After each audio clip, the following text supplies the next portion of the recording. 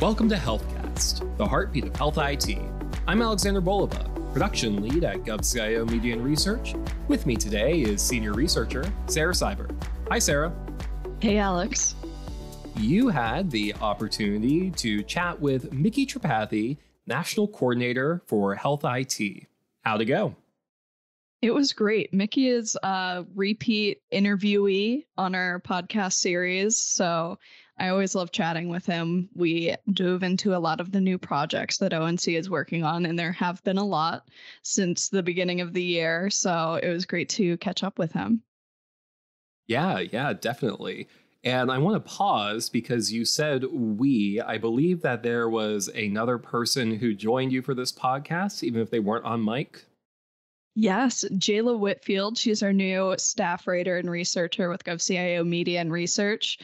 She joined the call. I think it might have been her first podcast, but she was shadowing me, so she was off mic. And I think Micky made a reference to her in the episode. So that's who Jayla is when he says Jayla. Awesome. Well, I can't wait to hear Jayla when she hosts her own podcast. So, to set the stage, what is the 21st Century Cures Act? I believe that played a big role in your conversation. Yes, so the 21st Century Cures Act kind of sets the foundation for all of the work that ONC does. It was signed into law in 2016, and it seeks to increase choice and access for patients and providers. So it provides provisions to streamline the development and delivery of drugs and medical devices, accelerate research into illnesses, address the opioid crisis, and improve mental health services.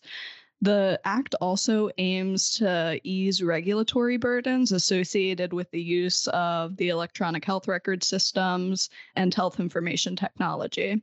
This is primarily where ONC comes into play. So the Act contains provisions on advancing interoperability, buzzword, but that is like what ONC does, and requiring developers not to engage in information blocking or preventing or interfering with access, exchange, or use of electronic health information.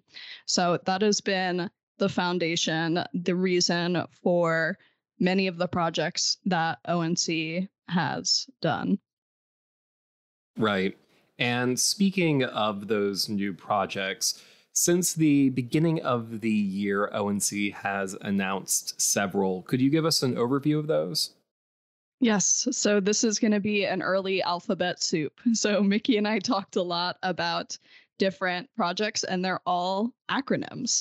So to start off, we have the USCDI, which is the United States Core for Data Interoperability.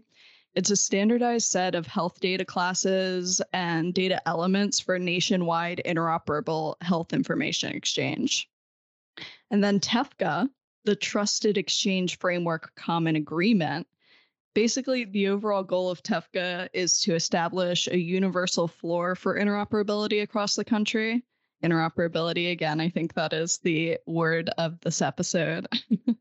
So the agreement will establish the infrastructure model and governing approach for users in different networks to securely share basic clinical information with each other. And Micky uses a great analogy for this. And then finally, we have HTI-1, the Health Data Technology and Interoperability Certification Program updates, algorithm transparency, and information sharing. Was that a mouthful? What was that? What that one acronym stood for? Yep. It is a new proposed rule. So should I say it one more time? Say it one more time for those who couldn't catch it the first time. Okay. So HTI-1 is a new proposed rule from ONC, and it stands for the Health Data Technology and Interoperability Rule. And then it's a colon. Certification program updates, algorithm transparency, and information sharing. Only in the federal government. Yes, so you can see why they call it HTI-1, but the rule basically addresses data standards and development, defining and setting guidelines around trustworthy AI, and reporting requirements for certified healthcare IT. Yeah, and speaking of AI, which is, the hot topic of the moment, how does the new guidance approach artificial intelligence?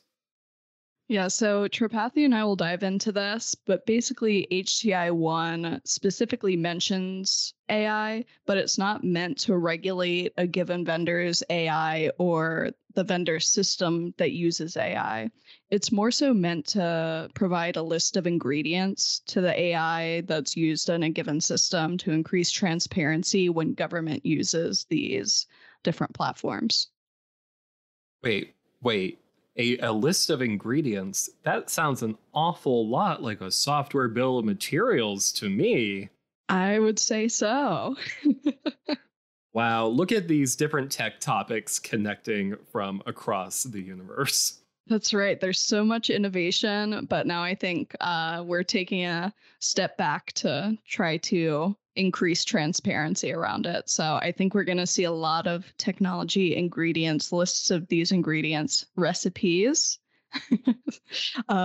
to better display what's in the technology. Well, with all of that in mind, let's take a listen to your conversation.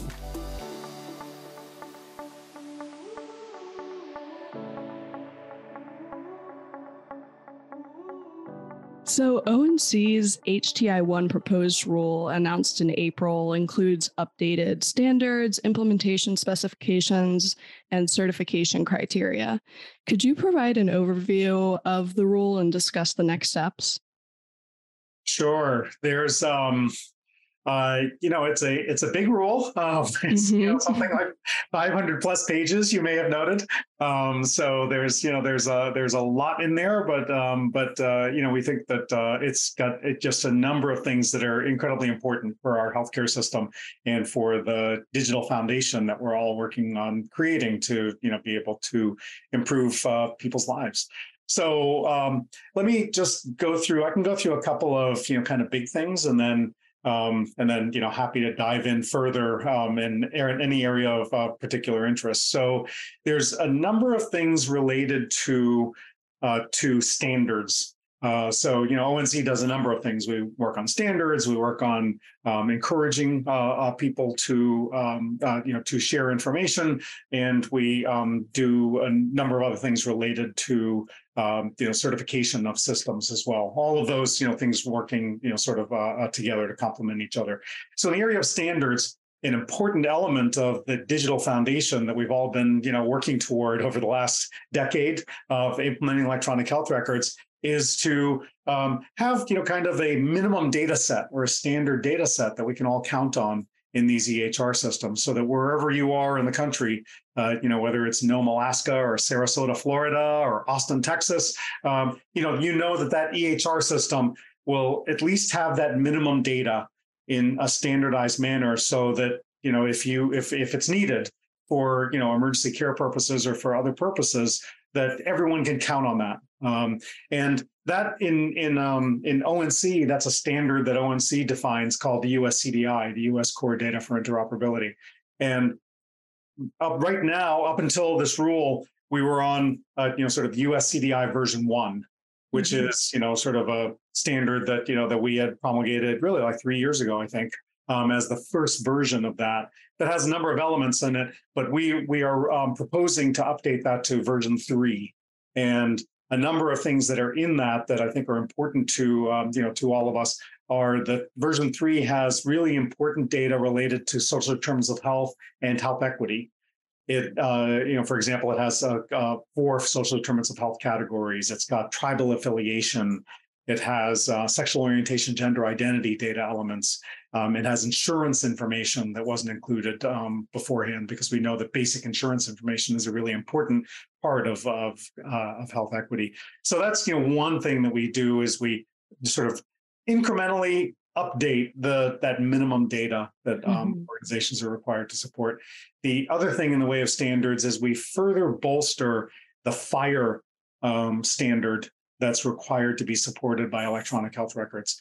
As as you may know, we in previous rules have required that all EHR vendors support this FHIR API, this open industry standard, non-proprietary standard for exchanging information using modern internet approaches. So you can have like an app on a mobile device, be able to connect with an EHR system. So that's already, a requirement that went into effect fully on December 31st, 2022. But there's certain things that we want to do to update that. And so that's, the rule has those kinds of elements as well in the standards. I'll just take up a couple of other things and I'll pause, Sarah. So in the standards, you've got those things. We've got a whole set of things that are statutory requirement related to reporting on what are EHR systems doing and what are they capable of. And that came from the 21st Century Cures Act. It's the EHR reporting program that we've sort of given the brand name Insights. And that has in the rule, we have a set of proposals, I think of 9 kinds of data that EHR vendors, certified EHR vendors are required to report on. And those are things like how many interoperability exchanges have you been doing in different kinds of ways? How much data, how many times have you made data available to patients? I think what the Congress was getting at there is, well, we've spent a lot of time and money on EHR systems. We know that some stuff is happening, but it would be good for us to be able to have some real data so that an EHR vendor can export data on what kind of activity is happening, how much to patients, how much to other providers. So that's the Insights condition. It's the first set of EHR reporting requirements that we've put out as a part of our program. And then the last thing I'll just point to is I'll point to 2 things. One is we also have our information blocking rules that also went into effect in a prior rule, but we're further sort of tweaking those and adjusting those according to what we're seeing in the market as being kind of market issues. Want to make sure that the information blocking rule is as clear as it can be and as oriented toward the goal, which is making information exchange easier among authorized parties. And so we have a number of proposals in there that are related to saying everyone should be encouraged to use standards-based approaches for exchanging information. Everyone should be encouraged to use TEFCA if they are participants in TEFCA, which I know we'll get to if they're going to be exchanging information. So those are the kinds of things on the information blocking front. And then the last thing I'll point to is AI. The draft rule has a set of proposals in it related to transparency on what AI systems, which we call predictive decision support interventions, but it's basically algorithms and AI-based approaches. There's other approaches that would fall under the category of predictive decision support initiatives, interventions. So that's why we have that broader term. But AI is hot right now in people's minds, so I want to make sure I point to that. And so what it does is that we're not regulating AI. We're not telling Epic, Cerner, Athena Health, any vendors or any providers that they should or shouldn't use AI-based approaches in their EHRs. But what we are doing is saying that if it's in there, there ought to be a standardized way to make the information available to the customer, to the user, like the provider, for example, so that they know what algorithm is incorporated or embedded in that system, and they can decide appropriately whether they want to use that algorithm for their particular patient population. So it's very much with an eye towards saying we just want to have transparency about those algorithms. We're not regulating the algorithms per se. We're just saying that that everyone ought to have like a nutrition label is kind of the analogy that people like to use on the algorithm, so that the user knows if there are any known risks, for example, or where was the data, that was used to train that algorithm? Where did that come from? So anyway, as I said, a lot of things in the rule, but hopefully that gives you a sense of some of the big things. Yeah, that was a great overview. And as you mentioned, it's been a huge year with AI and ONC specifically with HTI1, TEFCA. I know you're making progress with USCDI too. So as you alluded to, ONC recognized 6 qualified health information networks for working to create a nationwide interoperability network under the 21st Century Cures Act in February. So for listeners that are getting up to speed with ONC's TEFCA, could you give us a brief background on what it is and what it means for the future of interoperability? Yeah, of course. So imagine a world where where wireless networks, just, our regular wireless networks, Verizon, AT&T, T-Mobile, Sprint. Imagine a world where those networks weren't fully connected with each other. So, Sarah, you might be on Verizon, Jayla, you're on AT&T, and I'm on T-Mobile. And let's say, T-Mobile and Verizon don't connect at all. So it'd be like, oh, Sarah, you and I can't talk because I'm on T-Mobile, you're on Verizon. And Jayla, well, we can talk, but we can't text because AT&T and Verizon have that kind of arrangement, right? And so and so you can imagine, right? I mean, it seems silly, right? Just even to say it. But what most people don't recognize is there have been a set of agreements, technical specifications that connect those wireless networks in the background so that when you go to Best Buy to buy your phone, you don't worry about, well, wait a minute, is this one going to connect to, to my mother who's on a different network? Or you never even think about that. That's actually what we want interoperability networks in healthcare to be able to do. Right now, there are a number of networks. Some of them are state or regional networks, like in Indiana, they have the Indiana Health Information Exchange. In Maryland, they have CRISP, which is an acronym whose full name I can't remember. But that's a health information exchange in Maryland, and it covers DC and a couple of other states. And then there are a few nationwide networks like Care Quality and Commonwealth and the Health Exchange. And they kind of connect, like the nationwide ones kind of connect, but it's not perfect. And it's not sort of seamless or invisible to the user. Like the user still experiences, this, oh, I'm on this network, they're on that network, so we can't fully exchange with each other. And, and what a pain. And why do I have to figure that out? TEFCA is designed to solve that problem, to say, you know what, we ought to have the network. So it's about network to network interoperability. Say all these networks should agree to a common contract. So we're not negotiating, spending all this time with lawyers negotiating, weird variations of, who can do what with whom. We all say, let's have a single set of terms and conditions that everyone agrees to, so you don't have any mystery around it. And then a common set of technical specifications so that everyone can exchange authorized information with each other using open industry, non-proprietary standards. That's the idea of TEFCA, is to say, let's get us to that point so that no one has to think about network interoperability anymore. And again, going back to what I was saying before, if you're in Nome, Alaska or Sarasota, Florida, it's just connected in your EHR. And if you need to, if one of your patients from Florida happens to be on a trip up in Alaska and they end up in the emergency room, they can just query your system via network and get it back and not even think about it. That's what we're aiming for. And that's what TEFCA is designed to support. On February 13th, we announced 6 organizations who have agreed voluntarily to implement the TEFCA network. So that means they're agreeing to the common agreement, which is the common contract, and they're agreeing to implement the technical specifications and to go live with that before the end of this calendar year. And those QHINs, as we call them, Qualified Health Information Networks, once they're fully designated, meaning that they've gone through the implementation process, that means that that in theory they could cover the majority of hospitals and ambulatory providers in the country today. Knowing who they are, like Epic, Commonwealth Health Alliance, eHealth Exchange, those are networks that are among those 6 who have stepped forward and said they're going to do this. So it's a really huge moment for interoperability in the country, and we're really excited about their commitment to implementing before the end of this calendar year.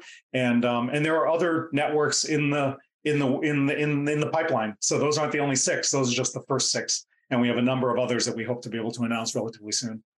Right. That's super exciting. And I love the analogy of the different cell phone networks. That's totally what it is. And it makes much more sense to just have everyone connected. Right. And the other thing is, for patients, I don't know if, just to bring it to healthcare here for a second, I don't know if you've had to, log on to a patient portal, for any care that you've gotten. One of the challenges that people face is that every single provider, like, a typical Medicare member has something like 11 different providers. And that means that they, in theory, could have like 11 different portals that they have to log into, which makes it a challenge for them to be able to get all their information. That's leaving aside, their Blue Cross portal, let's say, or their Blue Button portal where they get their Medicare data. That's one of the other things that TEFCA is designed to address, which is the ability for a patient to be able to just have one login, and they can get all of their records, regardless of where they are, and be able to bring them back in through that one login. Yeah, that would be great. And I'm looking forward to seeing how you continue to build it out. So, what are some of the benefits of TEFCA? Like, where could you see impacts across the federal landscape with cancer care or emergency response, et cetera? Sure. Yeah, there's a number of things that, once it really picks up steam and, starts to get that wide penetration, which it'll take a couple of years, right? They're all going to go live this year. And then it'll take a couple of years for them, to get all of their participants, on there and using it. That's always the other thing, is that you can have things that are available. That doesn't mean people use it. Yeah. So we recently had an experience with my mother who unfortunately broke her hip, and we were in a hospital and we had to go to another hospital, rehab hospital. I know those two hospitals are connected at a network on the back end. I know they are for a fact. But the frontline staff still fax stuff. Like Wow. they were still printing it out and handing it to me and saying, here, take this to the next provider, and they will scan it into their system. And you're just like, wow. Yeah. you guys, I know you're connected on the back end, but your frontline staff are still faxing and still printing. So I think, we're always going to have that challenge where we have to say, all right, how do we make sure that everyone knows? But to your, specifically your point, what are the incremental values that TEFCA will be able to provide for some of these key, national priorities?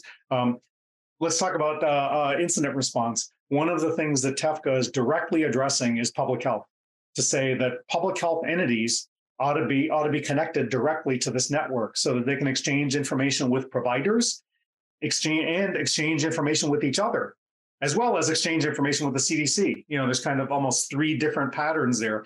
The data that comes to a state public health agency comes from provider organizations through EHRs. And right now they build custom interfaces, for every one of those, and they do it state by state. So you've got Texas building interfaces to different Epic sites, and then Oklahoma right next door building their own interfaces to Epic sites in their state. And then Arkansas right next door building their own interfaces, right? I mean, it's crazy. It really is like a crazy system. And then you also have the problem that Texas, let's just take this example again, Texas, Oklahoma, and Arkansas don't have the ability, the public health agencies, though they have full authority, right? They're the ones who have the authority in our country. They don't have the ability to exchange information with each other for people who cross lines, right? For people who cross the borders, which is, again, crazy. Right now, they do it via fax, phone, email. That's how they're exchanging information with each other, rather than saying they should just be on a secure network so they exchange information with each other. So anyway, that's one of the benefits that TEFCA will provide the public health community, is having them directly connected securely so that they can exchange information. The other real benefit, I think I've already talked about the individual access one, is payers. So having payers directly participate in TEFCA-based exchange is, right now, payers, which is health insurers, they need clinical information to be able to support payment. So often, a claim will come to a payer, and then for some of them, they just flow right through, and that's fine. For others, they need additional information, either like it's part of a prior auth, so there's a whole prior auth kind of workflow that they have to go through, or it's just I need additional information. It's not necessarily prior auth, but for other reasons, I need like an additional clinical information to be able to support that claim. Right now, the way that happens is a huge hidden tax on our system, because each health insurer is working with providers to get that fax to them, have paper copies sent to them, they're calling via phone. And if you're a provider, right, you're working with 30 different health insurers, and you're getting all these calls. You just have staff devoted to fielding these requests from health insurers, right? Again, totally insane kind of system that we have today. The ability to just say, you know what, you're both sides, you're just connected to a secure network. You can just automate this stuff and exchange information securely on the back end, and not have to build all these custom approaches, not have to devote people to doing it, and most importantly, get answers to people so that patients can actually get the care that they need, and not be sitting around waiting for days for all this stuff to be processed before they get the care that they need. Right. That makes a lot of sense. And people that don't work in health IT, like my family members, for example, when I say, oh yeah, like this is still running on paper or faxing or phone calls, it's shocking that we're in 2023 and that's still how it's run. So It's exciting that you are pushing this new wave and getting everyone up to speed. So you mentioned in your previous answer moving information securely. So how is ONC approaching data security as it continues to make progress with TEFCA? TEFCA has built into it the kinds of security protocols that all of us are very used to in when we do banking, for example, which we do 10 gazillion times a day. Everything that you do with banks, for example, it's the same basic technical protocols and technical approach that is used by other industries and is used in healthcare as well. I'm not saying it's not. It's just that as we talk about a nationwide network now, we're saying that those same protocols are what's being established. And these QHINs, these qualified health information networks, they're required to have those security requirements, both from a technical perspective as well as from a policy perspective and a staff perspective. So we made sure to focus on all three to say there's some technical specifications that you're required to hit, no compromises on those. There are some policies that you're required to have in place as it relates to security. And then there's a requirement, for example, that each of them has a person dedicated to security, a chief security officer. We made that an explicit part of the requirement that they have that person designated and fully dedicated to managing security in the networks.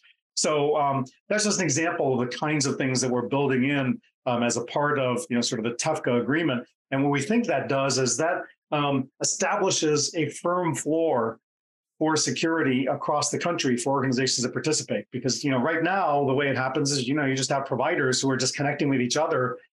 They kind of tried to sort of vet each other's approach, but frankly, at the end of the day, there's only so much one hospital can do about vetting the security protocols used by another hospital, right? Right. They do, or used by a network. They do what they can, but what this does is it just kind of ups the ante for everyone and says, all of you are agreeing to this, to this agreement, and all of you are agreeing to implement a certain set of protocols to be able to, to have that exchange. And you're making explicit requirements on these QHINs, these networks, to actually drive that and to enforce it. Where again, right now in our country, we don't have anything like that. Right. Yeah, that's awesome. And I love what you said about creating a floor with those standards. So do you anticipate benefits to health equity as more organizations adopt TEFCA standards? Yeah, I do. I mean, in a couple of ways. One is, and it's not going to solve health equity overnight, but I think that if you think about some of the gaps that we have from a health equity perspective, that's one of the motivators for us, aggressively moving forward with TEFCA. One of the things about the private sector networks that that operate today is that something like 30% of hospitals across the country don't participate in those networks, even though they're up and running, and they actually do a great job of exchanging information among providers for treatment purposes. So Care Equality, which is kind of an umbrella network that tries to connect up other networks, they do something like 50 million transactions per day. So it's a lot. I mean, that's more than like the SWIFT global banking network does 41 million per day. So for anyone who thinks, oh, we don't have, why can't we be like the banking sector? Well, it turns out that Care Equality does more transactions per day than the SWIFT global banking network. So we have a bunch of interoperability. It just isn't uniform across the country, and it's got some gaps and some holes, and that's what TEFCA is designed to provide, to say, hey, the private sector has done a ton, but there's some things the private sector can't do on its own, and it's now time for the public and the private sector to work together to say, how do we fill in those gaps? Let's build on what the private sector has done. So one of those gaps is something like 30% of hospitals don't participate in networks today. And we think that the primary reason is that they don't have the resources. And those resources might be technical resources. They just don't have, the ability to pay for that latest upgrade of their EHR system, or they aren't able to buy an EHR system that is fully capable of that kind of interoperability, or they don't have the technical expertise. They just, don't have the ability to have a full dedicated IT staff, for example, to be able to, manage that network connection and figure out how to do it. And we think that most of those hospitals are underserved or serving underserved populations, probably in rural areas, as well as in inner city areas. So that's, one area that we want to be able to say, if we can shine a light on that and make that a priority of network exchange, and then from a federal government perspective, think about what are the different levers that we can pull in the federal government to be able to get that 30% so that they can get connected, then, that'll have a huge health equity impact, we think, because all those patients don't have the benefit of that today. The other thing I think is that, as we have exchange based on those standards that I was talking about before, that USCDI version 3, which is, what was in the proposed rule, that's what EHR vendors will be required to support.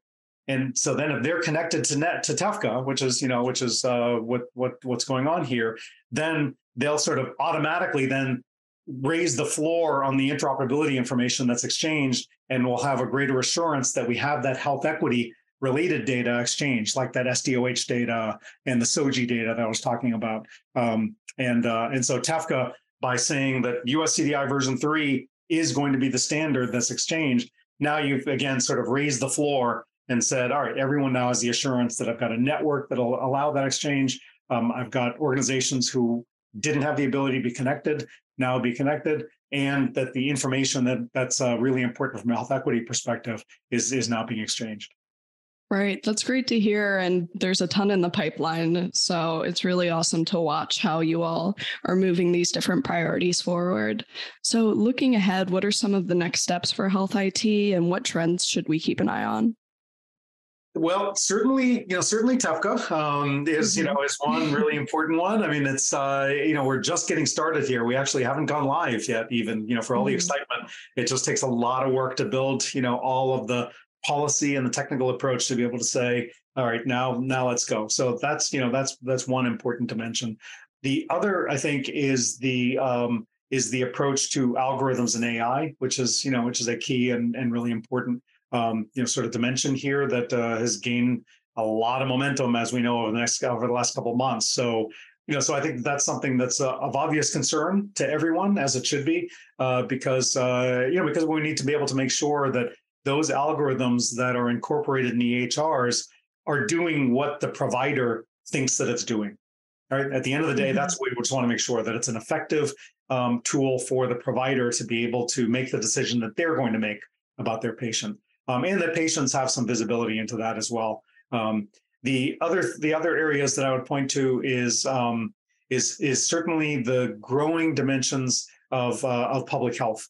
And as we start to say, how do we have more and more public health directly connected to providers so that they can give information back to providers using modern network conventions, and have a better ability to even connect with patients directly, so that patients can get their own immunization information, for example, in much easier ways than they're able to get today, and be able to share lab results or other information directly with public health, is I think another area that could be important. And then the last thing is just the API economy that we're pushing really hard on. I think is an important thing that individuals will hopefully start to see the benefits of relatively soon. And what I mean by that is the idea of every EHR vendor, and with our partners at CMS, who provide the motivation for providers to implement that, is just having an open API that allows an individual to access their information in the same way that they can access their information in any other way, like using a banking app, for example. The idea is they ought to be able to just have a healthcare app like the Apple Health Record or Common Health, or a number of others that are out there, and a growing list, that we want to be able to say, this is actually creating the sort of the fertile ground for that innovation. Because once you've made that information available via non-proprietary ways, then individuals have the opportunity, as well as other organizations, care management organizations, other service providers, that can start to step in and say, hey, we can take that data on behalf of a patient, and we can combine it with other things that the patient has asked us to combine it with, and provide a novel set of services to them. And it even expands our notion of, what is healthcare, right? Where right now, like the only times that most of us who are relatively healthy interact via, sort of digital means, like with a patient portal or something else, is when you're actually in the healthcare delivery system, right? You're either going in for a physical, or you have some healthcare need that means I have to be in a hospital, I have to be in a doctor's office, whatever it is.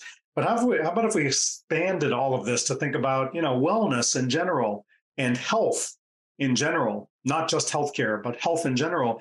You start to see it be more of a spectrum that's like, well, I have information that's shared when I'm seeing a doctor for sure, but some of that information can be combined with other information that are a part of other parts of my life, like my Fitbit information or like my over-the-counter purchases or whatever it is with my permission.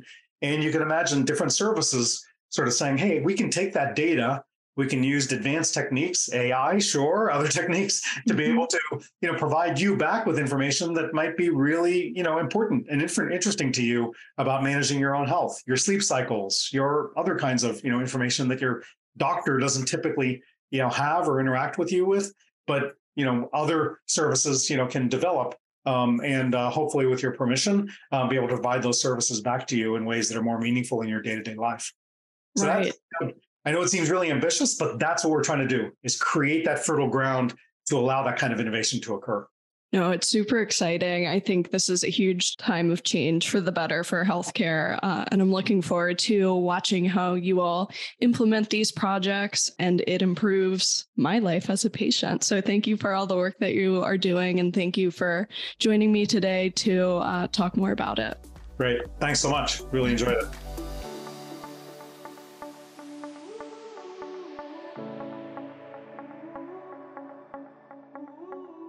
Thank you, Sarah. That was a great conversation. Before we let our listeners go, are there any last takeaways or highlights that you want to leave them with? Yes, I feel like this is my takeaway for a lot of the conversations I have on our podcast series, but there really is a ton of change in healthcare right now. And with the boom of AI and with all of these innovative technologies, I think there's going to be a big focus on, increasing transparency around that and making sure the different technologies and data are interoperable. So we'll see, as patients of United States healthcare services, a big change in the way that we interact with providers in the very near future. Very exciting changes on the horizon. Thank you so much, Sarah. For more coverage of everything healthcare and technology, make sure that you're subscribed to HealthCast wherever you get your podcasts. Leave a review if you'd like. And if you have a recipe you want to share, sure, why not? Share those as well. We'll be back next week with a brand new HealthCast. But until then, I'm Alexander Bolova. I'm Sarah Seibert. Thank you for listening. HealthCast, along with GovCast and Cybercast, is a production of GovCIO Media and Research. For more podcasts and to check out the other shows, head to govciomedia.com. Watch out for new episodes released every Tuesday and Wednesday across our shows. You can follow all of them on your favorite podcast platform. And if you like what you heard, make sure to let us know by leaving a review. And if you have any topics you think we should look into, contact us at newsletter@govcio.com.